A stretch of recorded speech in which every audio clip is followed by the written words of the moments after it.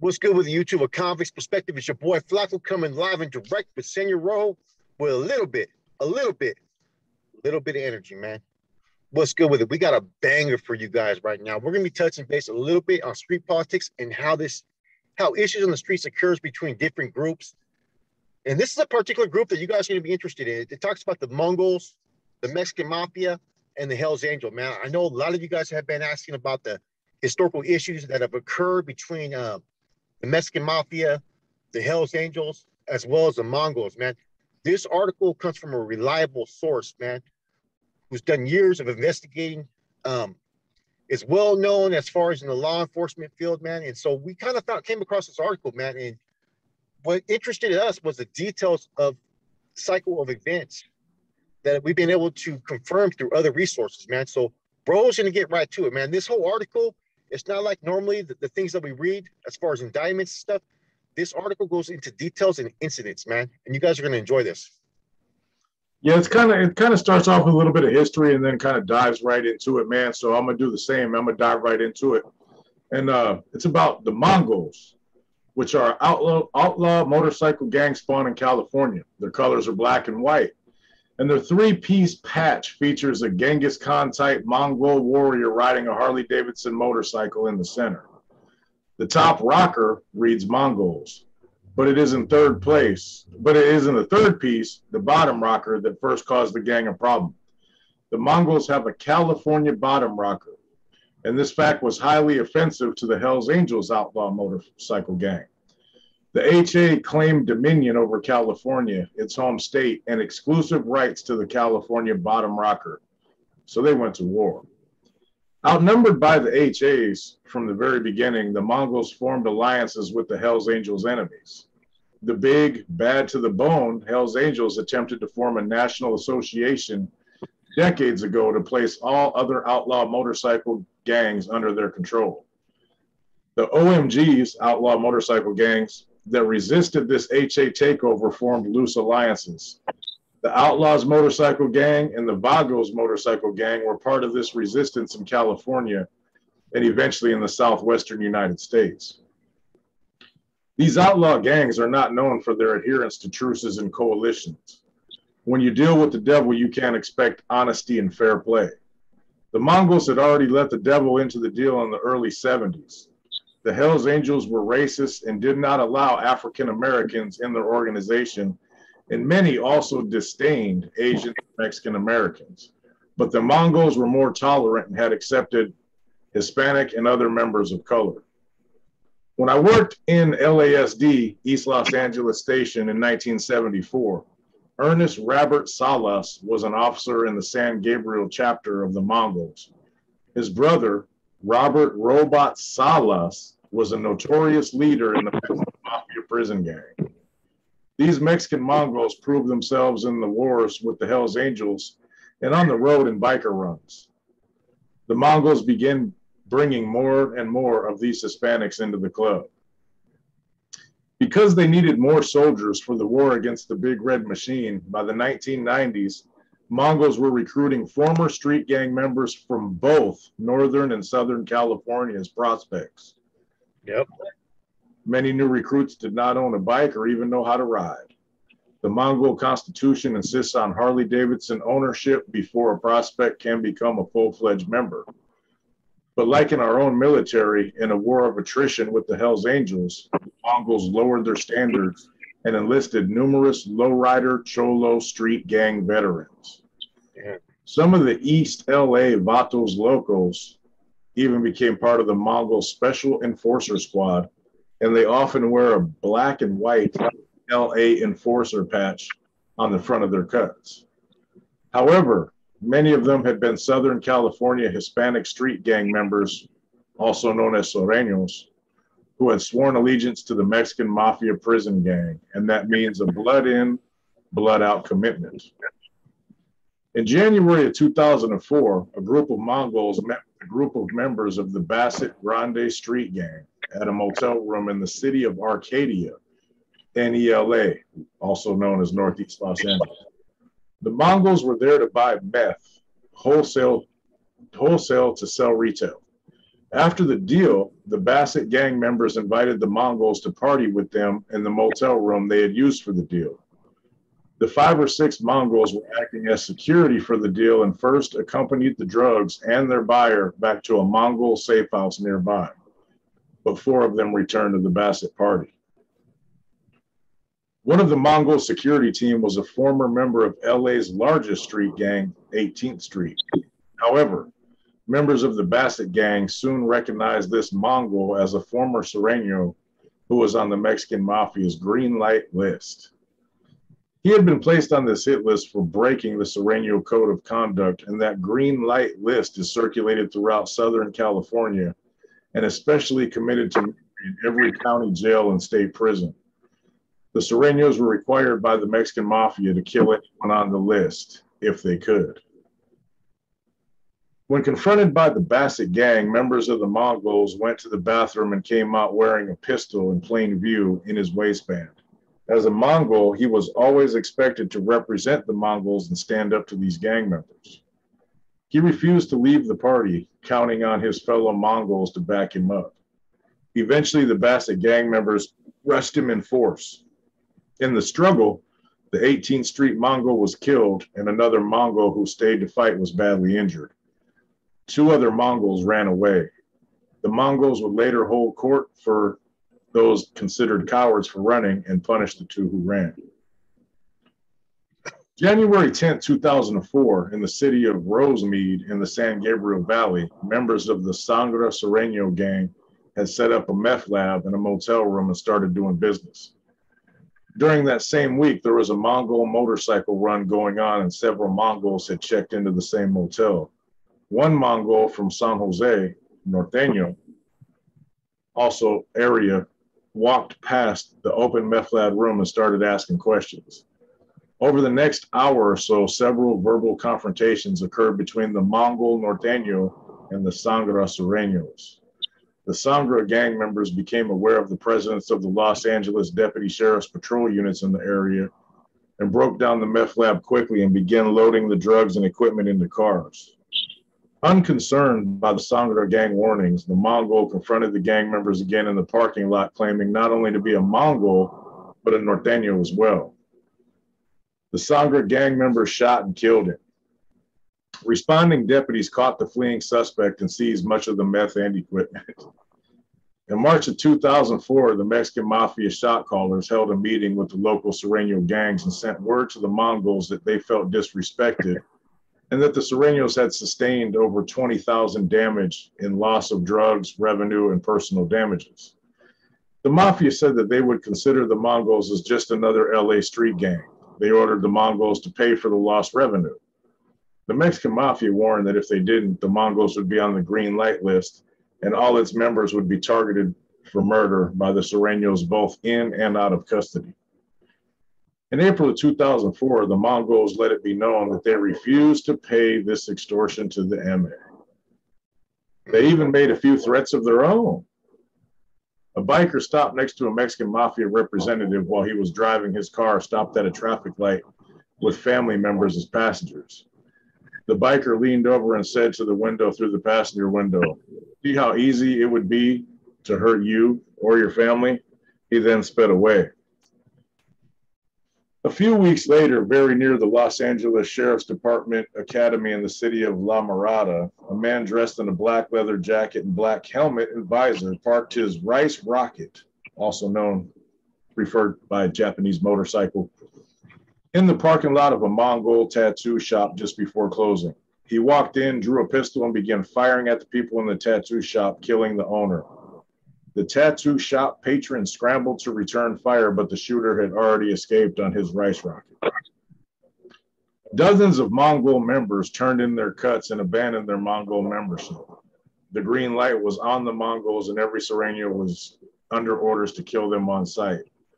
All this was covered by my good friend, Los Angeles Fox 11 News reporter Chris Blatchford, when he featured an unidentified Mongol shot caller interviewed in the silhouette on the Fox Undercover News program.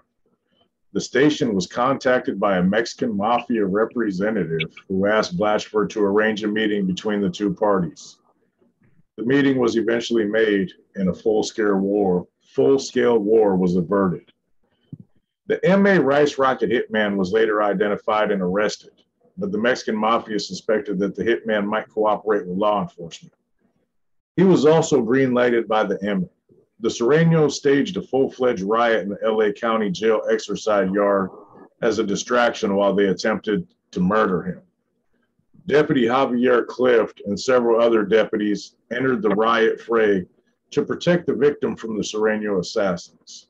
The green-lighted Sureno was injured but not killed. Relationships between the Mongols and the Mexican mafia and its army of Surenos have remained volatile. The mafia is said to have made this request of the Mongols: kill Doc, who was at the time the current Mongol president, and all will be forgiven. The Mongol president was already very unpopular with many Mongols because Doc was largely responsible for the recruitment of so many Sureno gang members into the Mongols, and because of his failure to protect the then president Roger Piney at the infamous Laughlin, Nevada Harris casino shootout with the Hells Angels in 2002. It remains to be seen how all of this will play out. And this like Flacco said, this is Richard Valdemir, retired sergeant, Los Angeles County Sheriff's Department, 33 years, gang enforcement. Very, very renowned. If you look into him, you'll find out that he's a very sought after speaker as well as an expert in his field. He knows his stuff, man. This is some banging information here, man. And it kind of corroborates everything we said about them recruiting ex-Sureños and ex-Norteños. You know what I mean? I know in San Jose, we had issues with them in 2005, bro. And actually, Dancing Bear, out of all people, tried to send word for us to ease on back, to kick on back, which we responded, you know what I mean? You don't run shit out here. You know what I'm saying? So there's always been some issues because they've been able to recruit, like they said, ex-gang members, dropouts. Yeah. People who leave the gang. And, you know, the MA is not playing around. If you listen to all parts of this article, man, I mean, I've seen different comments. People say that maybe there was 21 Mongols killed, 8 Mongols killed. I mean, I don't know the exact number, but I know the MA made a strong example over this incident. That's well established. That's well reported, man. And this isn't the only time that they've had issues with other gang members. I know there was an incident not that long ago, a few years back in, I want to say Los Baños, where 2 Mongols were killed by Norteños. You know what I'm saying? I want to say, I'm not precise, so don't, someone out there's probably going to correct me, man, but I know I read an article about that, man. But anytime, this is where street politics come into play. Anytime you start recruiting or you start aligning to other groups, when you have one of the big three or big three that's out there that's representing, and your racial relationships or past are associated with that, these are the consequences for the actions. You know what I mean?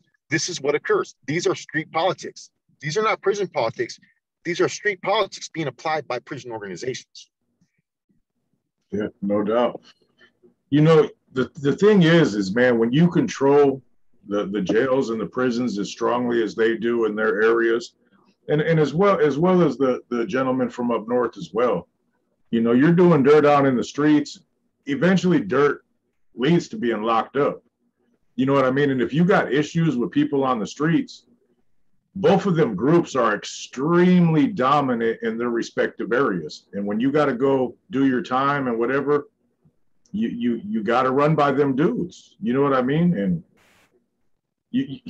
you're not going to win inside of an institution against either group. They're too well established. They're dominant. I mean, no matter what you are on the streets, you could be whoever you want to be. You come to the California Department of Corrections, you're going to fall into place, or you're going to lock up. Those are the only 2 options, straight up. You know what, Rojo, I got a question for you, right? The one thing in this article that stands out to me the most is that when they talk about Chris Blatchford, who's a well-renowned reporter, author, and all that, right? Where he was the go-between between a Mexican mafia representative and a Mongol to defuse the war. The NF would never have allowed that to happen. Never. No.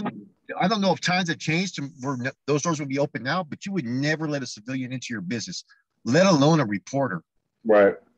You know what Yeah, I'm saying? because nothing's sacred when you talk to them people. They could decide it's a story, you know. I mean, that's just different, man. I mean, you look at the fallout behind that movie American Me.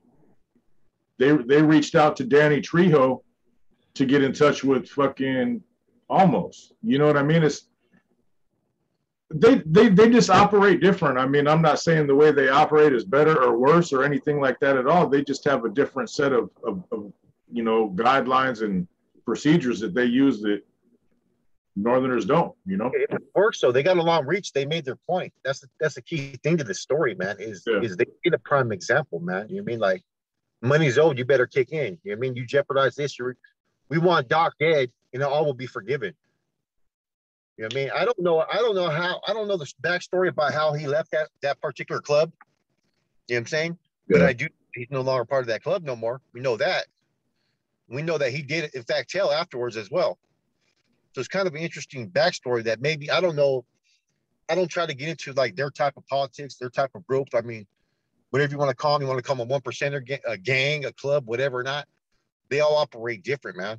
But this backstory to this issue, man, it just goes to show that, you know what I mean, street politics, just because you think you may be safe out there, if you align with different groups and you try to go against a bigger group like one of these main organizations, there's going to be consequences to pay.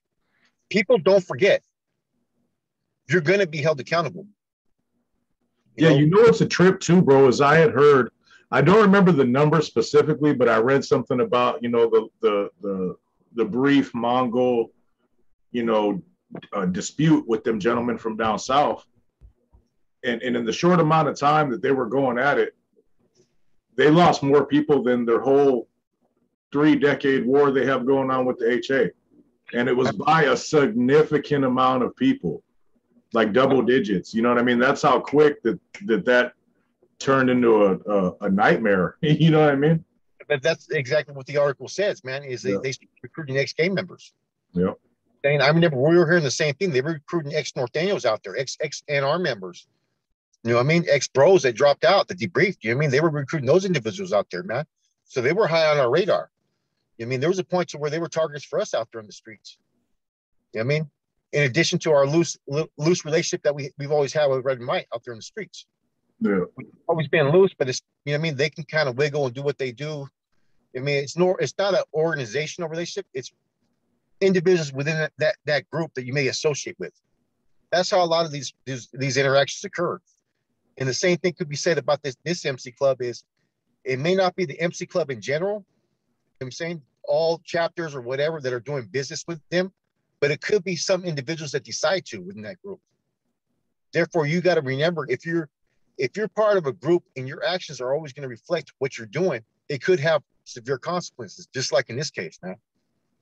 Hey, personally, I've done business with the Red and White gentlemen, you know, personally, and as well as when, you know, I was you know, knee deep in politics. You know, I've never had any relations with them other guys, you know, so I don't know, man. I mean, they're dominant forces in what they do, and they're, we'll call it a niche, you know what I mean? But the thing about, you know, doing dirt, you know, whether they consider themselves a club or whatever, because one of them got mad at me for calling them a gang. It's like, I don't mean no disrespect. I just call it like I see it. You know what I mean? If you're doing criminal stuff and there's a group of you, to me, I consider it a gang.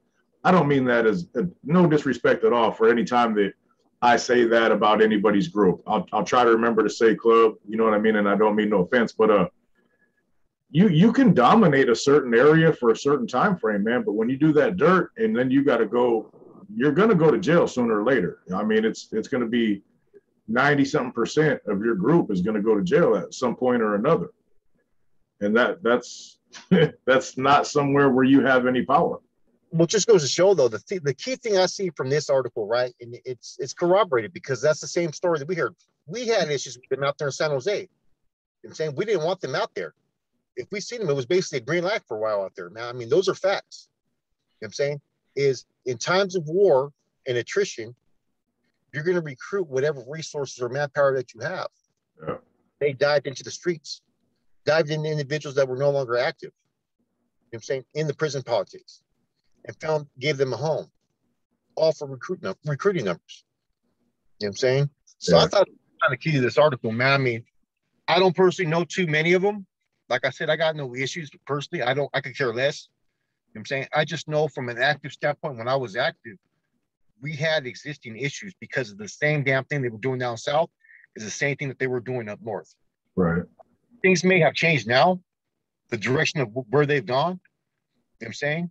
Therefore, their behavior is a little bit better when it comes to politics. I know there was a recent issue a couple of years ago where I think two of them were whacked by some Norteños, or maybe vice versa, man. Someone correct me in the comments, man. I know it happened out there in Los Baños, but I know I caught wind of it.